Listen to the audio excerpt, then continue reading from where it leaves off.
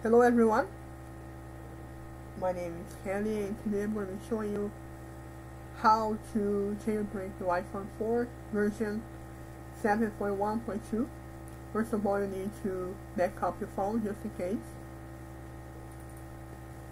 Also, I would just like to say that video is just for recreation and education purpose.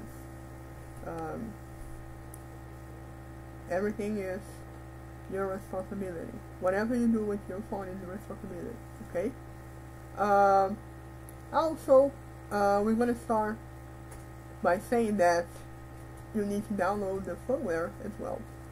The firmware, and also download the Paglu version 1.2.1, which I provided the links right now on the video description, just to make it easier for you guys.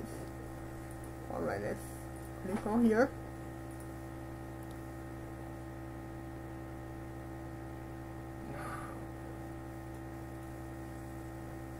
Okay. My iPhone is already jailbroken. I already tried it and it worked just fine. So you connect your device to the computer, and there's a little trick you have to do here before you click on jailbreak.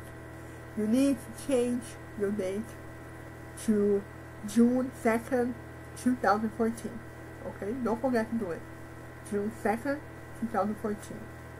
And after you do that, you press on jailbreak, and all you have to do is just wait for the whole process, and you're done. It takes about 5 minutes.